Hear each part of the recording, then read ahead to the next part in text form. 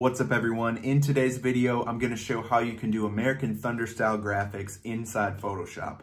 This has been a highly requested video. There's going to be tons of tips and tricks along the way and a special little bonus tip at the end, so stick around for that. Let's go.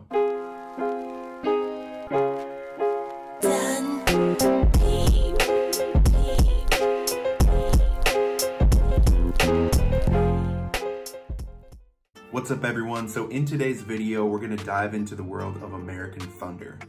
This is a brand from the 90s. It has been super popular in the last 3 or 4 years. It's basically super bold graphics, usually oversized on the t-shirt. Lots of lightning, lots of eagles, wolves, wizards, things like that. So basically what we're gonna do today is I'm gonna jump into Photoshop and show you guys how you can sort of recreate this style using, certain styles of text, certain effects on graphics, and we're going to I'm going to start with a finished design, but then I'm going to implement other elements into it so that you guys can sort of follow along and see what I'm doing. So without further delay, let's get into it. So first I want to show you guys what I'm talking about, right? So I just Googled, American Thunder shirt, and I'm sure you guys have seen these around. Yeah, they're basically like truck stop shirts. You'd see these at flea markets. Nowadays you'll find them on like Grailed or eBay or places like that, and pay, fucking $100 for it. But yeah, they are, that's not good. Yeah, they've become super popular, and if you look, I just put in American Thunder rapper, you can see there's Playboy Cardi wearing one, Smoke Perp. Travis Scott Travis Scott's probably the most popular person who has worn them besides this one. This is, probably the most iconic American Thunder shirt, and this is sort of when it started like exploding, was when Kanye was wearing it. So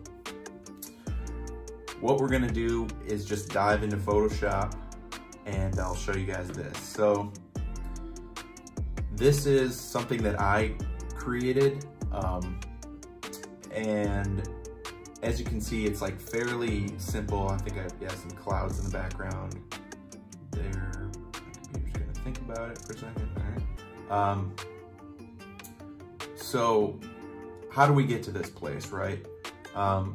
It's honestly not that difficult. It's just it's just basically collaging everything together, getting a layout that you like, and implementing these small effects on the different elements. So the first thing I'm going to show you guys is how I did this lightning, because it's one of the few things in here that I actually did by hand. You could easily go on a stock image website and just find a image of lightning and throw it in the background. But the thing about the American Thunder shirts is that a lot of the elements are painted. They're illustrative, and the purpose of this channel, at least in this tutorial, is to show you guys how you can do it without, necessarily being the greatest artist in the world. And so we're going to use photographic elements for the most part. That being said, there was room to do hand-drawn stuff in this, so I thought that would add more to the authenticity. So that's why I chose to draw all of these lightning bolts myself. So it wasn't hard. I basically just took it was just sort of time consuming. I basically just took a hard brush and just went in here, and first I put on the effect just so I could see how it was looking as I was doing it. I found that sort of helpful. And basically the effect is an outer glow of this sort of teal color. I didn't add any noise.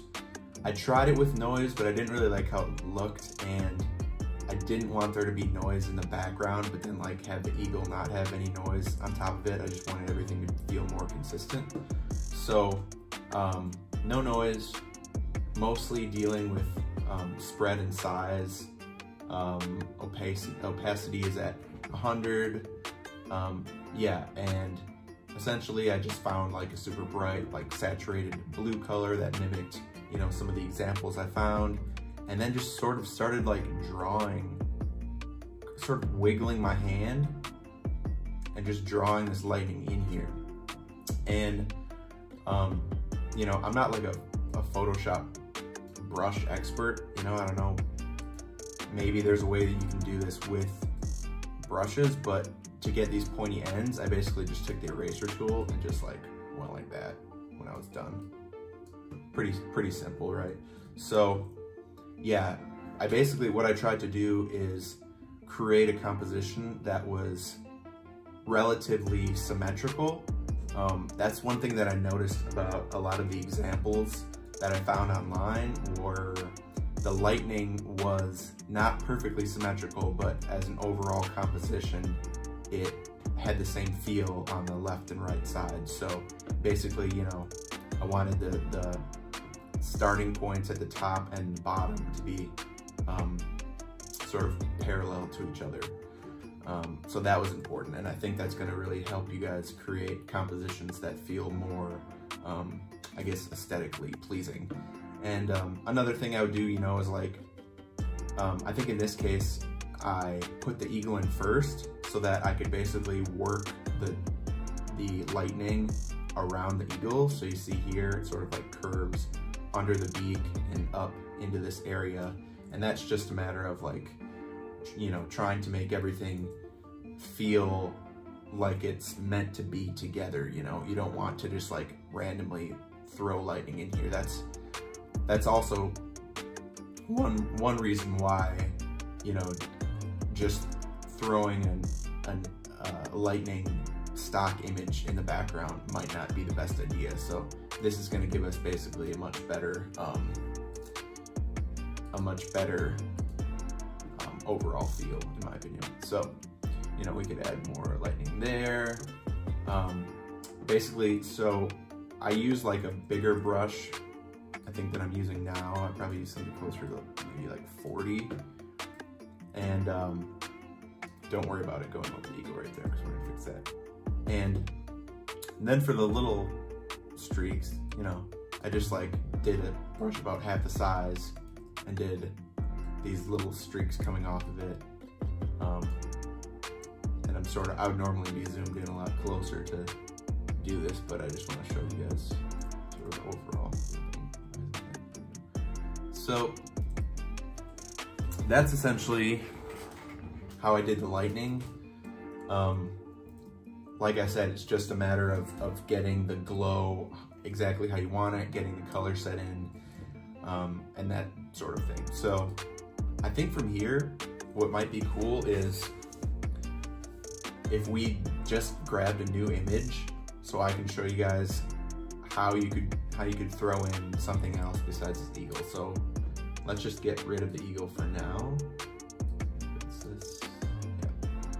So as you can see, this sort of area here has been edited so it fits the eagle. So we might have to make some adjustments there, but we will cross that bridge when we get there. So I'm gonna go on Pexels. That's my favorite free stock image website. Yeah, they have a ton of great stuff. I've used it in a few other videos. So we're gonna just put in wolf, because I saw a ton of examples where wolves were being used with these shirts. So yeah, I'm thinking of doing something more of with like a full body like this, rather than just the head of the wolf. I think it might be cool to switch it up. So that's not a wolf. Let's see. I think honestly that one that I kind of, this one is probably going to be our best option. I like that it's relatively in, you know, it's in focus for the most part. You know, it loses focus in the back, but that's probably going to be sort of faded out anyways, so this is the main focus of the design, and it's pretty striking, so let's just use this one. Free download, grab it off the desktop, bring it over into Photoshop. Okay, so from here, I'm just gonna use the rectangular tool, grab what we need real quick, select the whole thing, Command C, copy, and then over here, Command V into our new design. So the photo is already relatively large.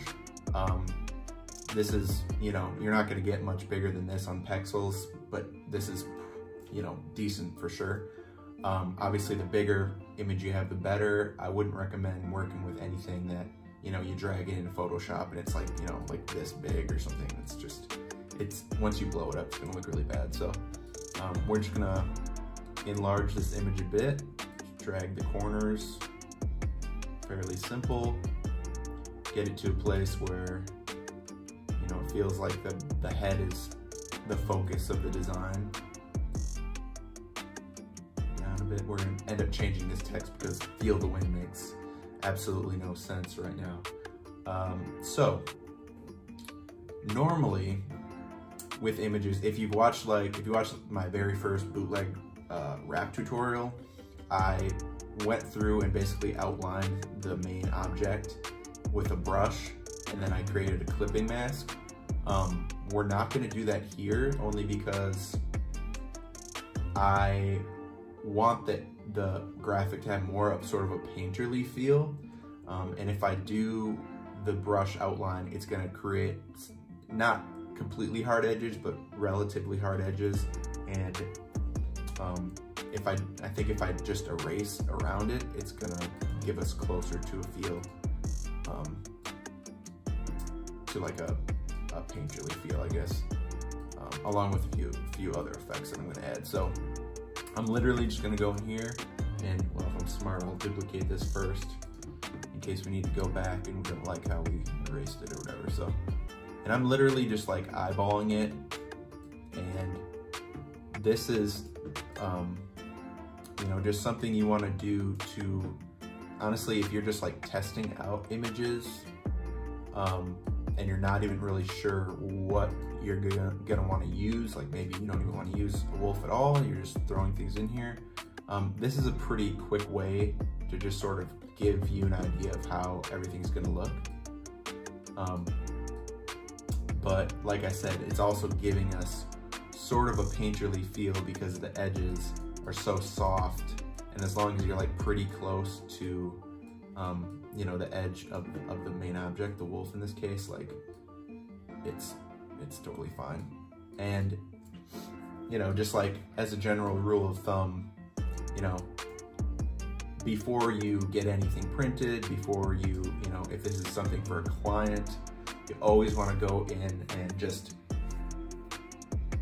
get the real like details ironed out and make sure like you've done as good a job as possible of you know, erasing around the object or clipping the object or however you've done it. So anyways, so we're in a pretty decent place here. You know, most of it is erased. You know, we can get a little bit more there.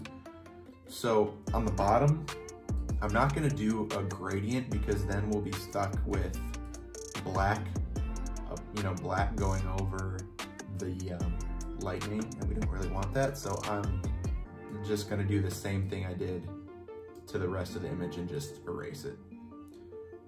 Because I think, like I said, that's creating more of like a painted effect where, like, you know, it's sort of blending into the canvas and into the lightning and all that. So here's where we're at. So one thing that I've definitely noticed about the American Thunder stuff is that it's pretty, you know, bold and pretty bright. And one really quick trick to make basically any photo sort of pop a little bit more, as much as I hate saying that phrase, make it pop. You basically just take this layer, and let's just name this, here's the original wolf photo and then duplicate it. So I'm hitting Command J, and it's gonna throw another one to the top above it. And then if you just go to filter and Gaussian blur right here, and basically just blur it until you start losing most of the details. So there you can kind of see still too many details. I think where it was is pretty good, like 30. Click OK. And then up here in your blend mode, change it to overlay. And you can see that basically it makes the dark areas darker, more higher contrast, I guess. And if you're not super stoked about how this looks, you can always just bring the opacity down and just sort of get it to a place where, you know, it's not overly, you know, manipulated, or maybe that's what you want, you know, but it does sort of give it a little bit more of like an airbrush like effect, in my opinion. So I'm feeling good. I think I'm gonna bring this down to maybe like 75. Yeah, that feels pretty good. I don't love how the nose kind of is disappearing. So maybe a little bit more. Yeah, maybe like, yeah, all right, let's just call it 40. So from here, I'm just gonna merge these together.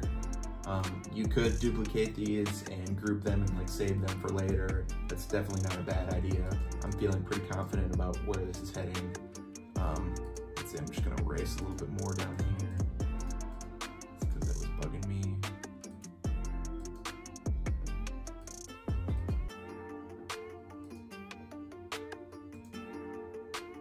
Okay, so from here, I'm going to I'm just gonna rename this quick. I'm gonna create a smart object because we're gonna start getting into coloring this, and in case it looks terrible, I want to be able to just revert to our original blurred overlay graphic. So we're gonna go to Image, Adjustments, Selective Color, and I'm just gonna use the bootleg wrap stuff from my previous video because for one, it's already in here, and two, I think the effect that we want is gonna be pretty similar to that anyways, so let's just try out a few of these. Okay. I don't like how that's like white all of a sudden. That's kind of interesting. And what I mean that sort of now just looks like a painting, so that's pretty dope. I think just like the combination of doing that Gaussian blur and the overlay really helped out a lot. It's kind of interesting. I don't love the green. That's okay. I think I want to use the first one, honestly, and then just like, I don't know. Yeah, just like, I don't want it to be quite as yellow.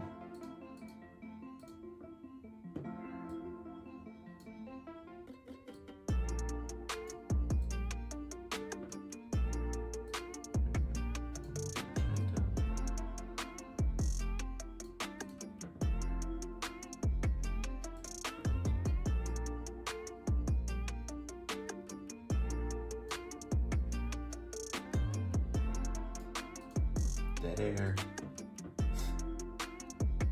Okay, there we go. So yeah, a little more black. Yeah, that's looking dope. Okay, I'm just gonna go with that.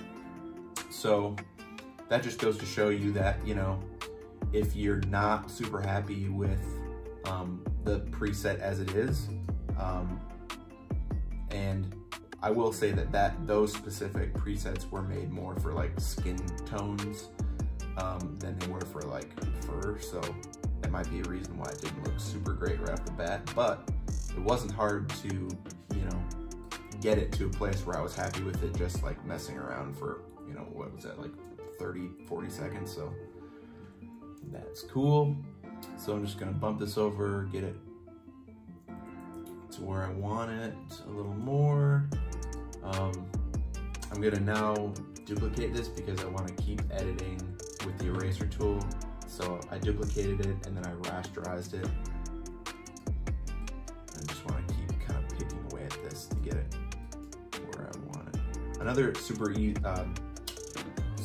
useful thing that you can do if you're using the eraser tool and you want to make sure you don't miss any big parts is just do Command I on the image, and that will invert it so that basically, you know, all the blacks are white and you can see, like, you know, I missed a pretty decent chunk of stuff here, so I can go in and fix that really quick.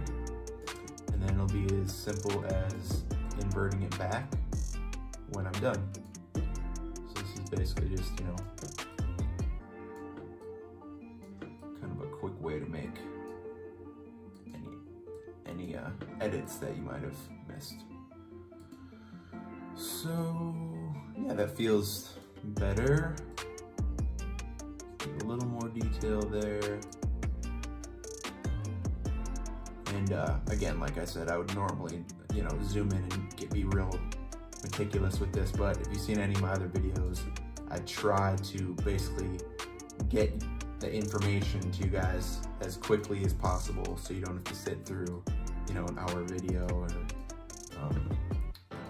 watch me speed a bunch of stuff up or whatever. So, all right, so now we're just gonna do Command I, flip it back, and boom. So, what could we do from here? Well, first of all, we're gonna change this text. One of the other examples that I think had a wolf, and obviously, like, if you're doing these shirts yourself and they're for a brand or whatever, you're gonna want to come up with your own slogans. I saw another wolf shirt that said only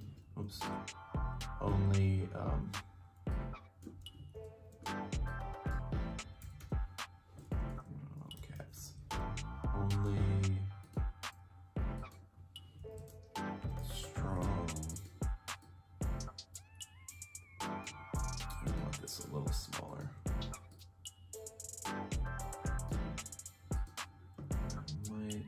Normally I would want all the strokes to be the same, but sometimes it just looks better.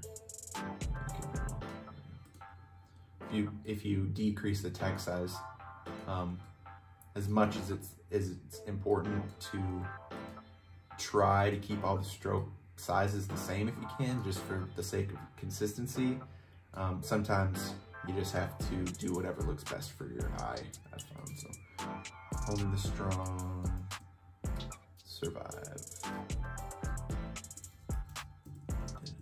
Whoops. Oh no.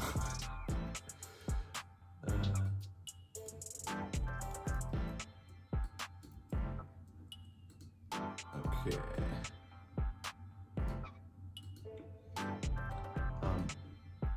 And so now I'll show you the effect that's on this text. Fairly straightforward. The reason I chose this font is because this is the Travis Scott Wish You Were Here font, and I thought, you know, given the fact that he sort of popularized, Jesus. He's sort of the reason that these shirts became popular in the last few years. I thought it was fitting to use that font that he uses on so much of his stuff. So it's called ITC Souvenir. It was as easy as just Googling itcsouvenir.ttf, and you know, I was able to find it within a couple minutes. So, okay, looking all right. Make this a little bit bigger.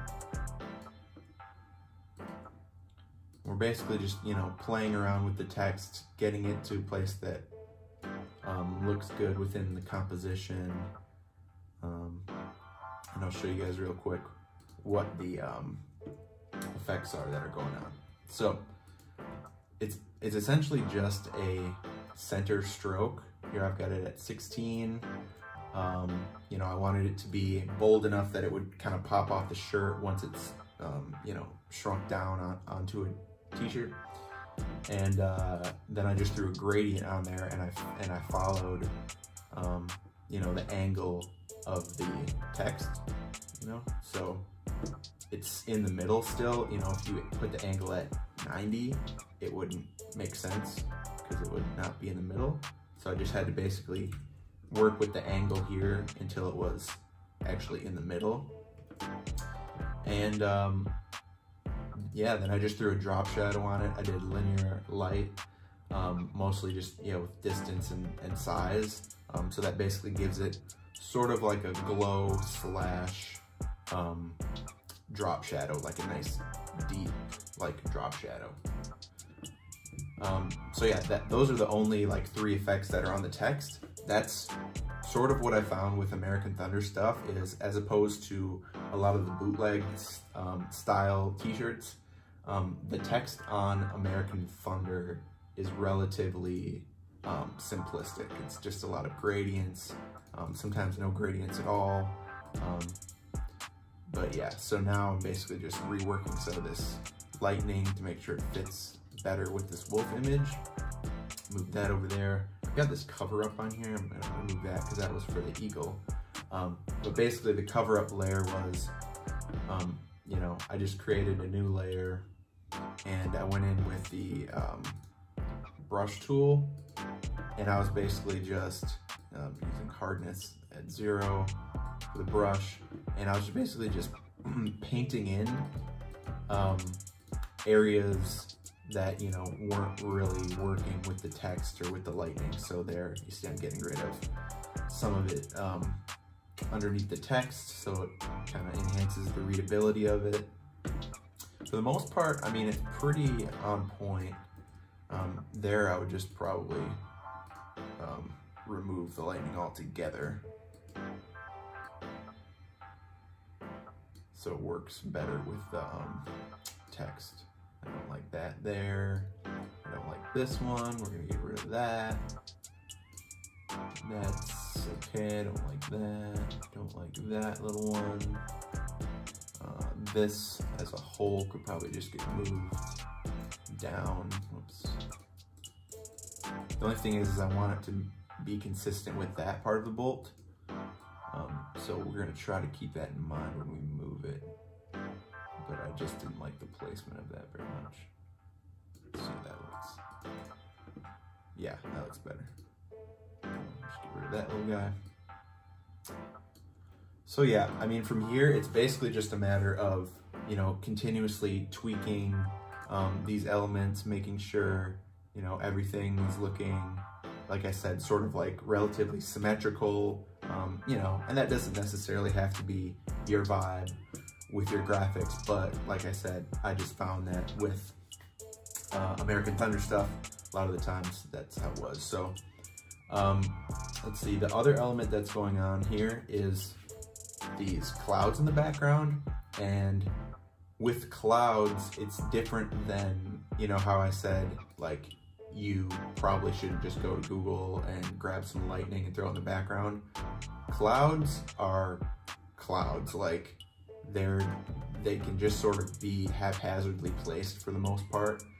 You know, I did do some editing, but, you know, you can usually just like throw something in the background and it'll look decent more than half the time. So with this, let's just do a whole new cloud image so I can show you guys how this works. This is pretty good because this sort of already has sort of a vignette on it of, you know, darker on the outside. So let's use this one. And I'm basically just gonna do Command A, that'll grab the whole image, Command C to copy it. Go back over here, let's get rid of the old clouds. And it actually looks good without them, to be honest, but I just wanted a little something extra in the background. So now we're gonna do Command V to throw in our cloud image. I'm gonna tilt it back this way. I'm holding down Shift so I can move it at 15 degrees at a time. And that's pretty good. I'm gonna make it a little bit wider. You know, normally I wouldn't recommend just making an image wide or like stretching it, but clouds are such a like abstract sort of object that it doesn't really matter. So I'm gonna do Command U. My computer is making weird sounds, so that's really tight. So I desaturated it completely. It's a black and white image. I'm going to brightness and contrast. Make sure use legacy is clicked. I'm gonna bump up the contrast. I'm gonna bring down the brightness. You could also use the levels tool. In this case, I don't really think it's necessary. Okay, so we're just trying to get to a place where there's still like some gray values. We don't want it completely thresholded black and white. That's not bad. Okay. And then we're going to double click on that clouds layer. We're gonna do a color overlay on it using the blend mode as multiply towards the top here. And you know, we want to keep our color palette sort of consistent throughout. So, you know, we could try this purple color. We could use, I think I used blue in the other example, which I think we'll probably just stick with here. So yeah. Now, if we want to get rid of this kind of cloud graphic that is showing through onto the wolf, the quickest method would be just be erasing it.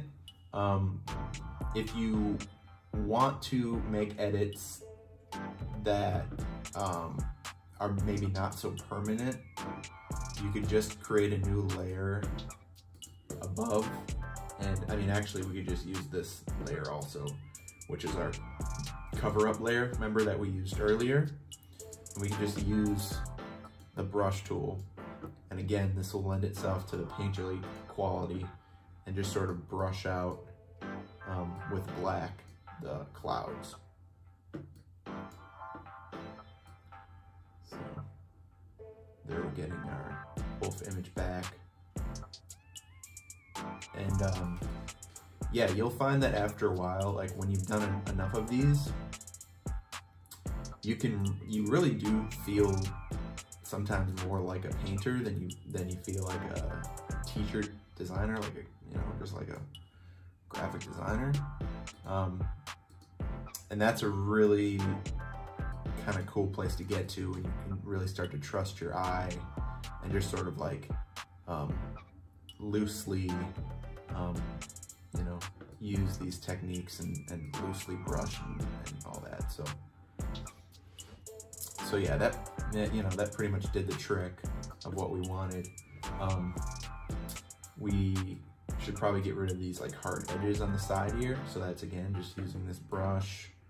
And you know, if you accidentally, you know, mess up and you brush over something like, oh, that looked actually kind of dope, it's just as easy as hitting Command Z. That'll get you back. And like I said, like, you could just use the eraser tool also. It all just comes down to, I don't know, I mean, how you're feeling, I guess. Like, if you're feeling confident, you can just use the eraser tool.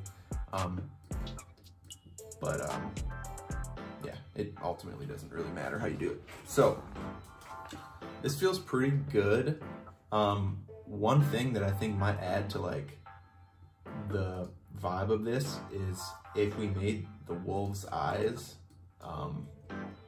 like purple or blue, because right now, I mean, it's sort of like lending itself to the you know, text only the strong survive, and like maybe if his eyes were like kind of sort of glowing a different color, that could be cool. So to do that, we're gonna zoom in here on the eyes, and I'm basically just going to use the polygonal lasso tool and just like cut out the eyes. And since there's black around it, we'll be able to apply you know, either a multiply or an overlay to it, and it's not going to affect the black in any way, so it'll just look like it's part of this image. So once you've got those eyes sort of cut out, you can just, I'm just hitting Command J, which basically pops that layer out. So if I delete the wolf layer, you'll see just the eyes are there. So this layer is, I'll just name it eyes. So from here, I'm going to make it a smart object so that we can, you know, edit and not be destructive. So I'm going to do Command U to bring up the hue and saturation window. I'm going to bring saturation all the way down so it's a black and white image. And then we'll be able to add some sort of overlay on it. So here, multiply looks a little too dark. So I think if we use overlay instead, yeah, that's what we want. So let's see how purple looks as well. That's kind of dope. What looks better? I don't know. I think the blue looks better. Yeah, let's use that. And then if you wanted to make it pop a little bit more, you could just do like image adjustments, brightness, contrast. And I think if we just bring up the contrast, it'll make the eyes, you know, more white, so that more of the blue will essentially be showing through.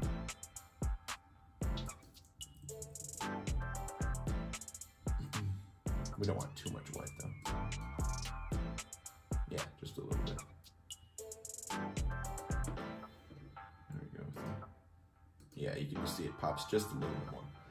So, I mean, that for the most part gets us in the, you know, ballpark of what we want. So now I'm going to show you guys a really simple way to mock your graphics onto t-shirts.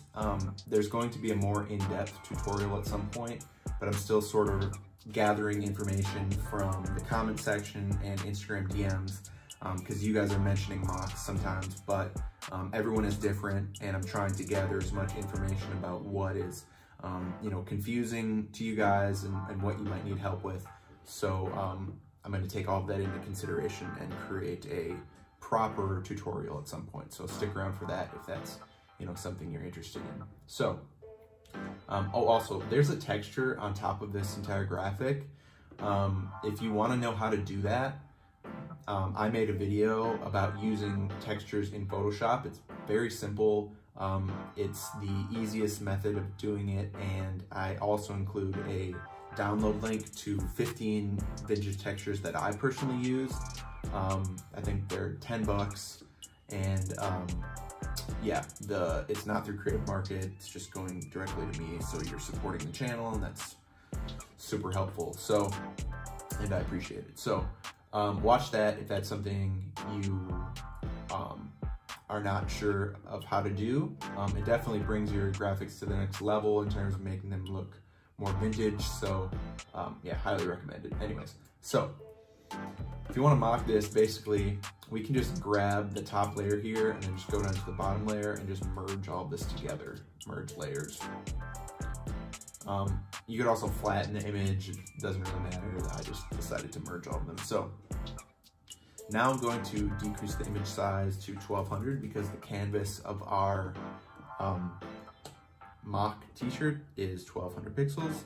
Now I'm doing Command A, that's going to grab the whole thing. Command C, over on our bootleg sort of distressed shirt. I used this in my last video, the selected color video, so you may recognize it. Command V, it's going to paste it in here, and then right away I'm just going to go into screen mode, and that's going to make all the blacks of the graphic transparent, so we can just see the t-shirt showing through. And then I'm going to make this a smart object, so right click, and then right click, convert to smart object, so we can decrease the size of the graphic without compromising the quality. I'm going to leave it sort of oversized, you know, like those American Thunder examples. So that looks pretty good there.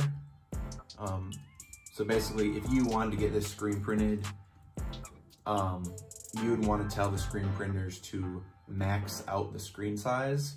And, you know, every screen printer is different. There are such things as oversized, you know, screen printers. that will be able to, you know, go onto the sleeve like this, which is definitely gonna make it look more like those American Thunder examples. But if you're just going to a standard, you know, if you're just doing a standard screen printing process, you would just want to tell them to max out the screen size so that will get it as big as possible on the shirt.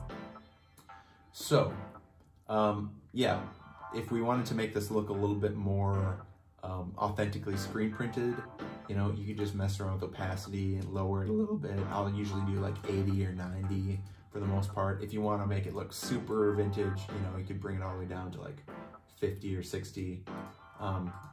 The graphics that I were looking at were still relatively saturated and bright, so I'm just gonna keep this at like, you know, let's just say 80 is good. One other little trick that you could do, and it's similar to the opacity method, but in my opinion, it can change it just ever so slightly. You just duplicate the shirt itself, and then you invert it and create a clipping mask so it's just being applied to the graphic itself and not the t-shirt, and then do multiply. So that's a really quick way to you know, use the shadows and highlights of the shirt itself to make it look more screen printed. And then you can mess around with the adjustments and you know, make it look, see how this is just starting to look. It's not completely making it opaque, it's just bringing out the elements of the t-shirt itself, like the shadows and highlights. So yeah, and that basically means that you can keep the opacity of your graphic at 100.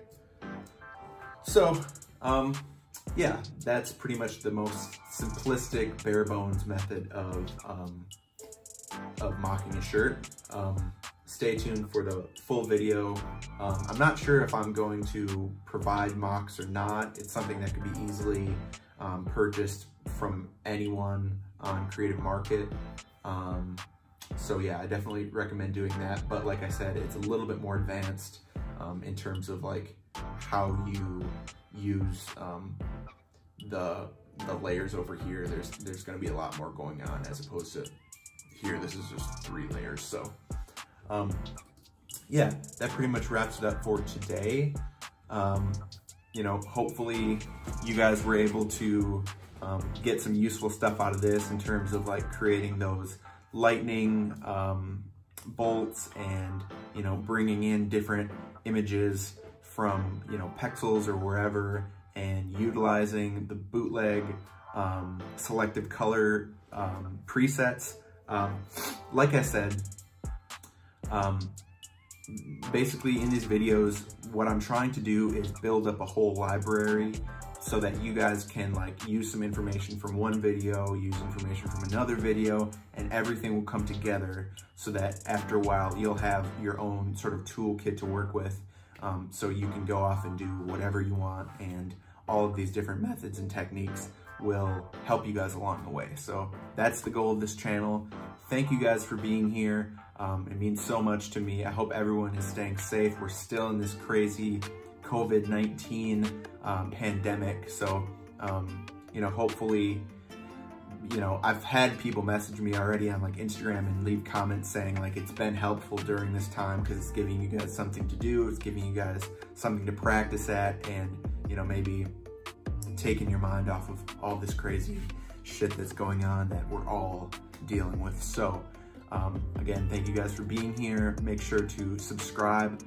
Make sure definitely to subscribe, because I actually noticed, I was looking through, like, you can see like analytics on your videos, and it said something like 80% of people who are watching these videos aren't even subscribed. So shout out to the 20% who are subscribed, but it would be awesome if you're watching these videos, if you also subscribe, because that's like encouraging me, and it's getting, like, I think the more subscribers I have, the more it plays into YouTube like algorithms, and then more people will see this stuff. It'll help them out.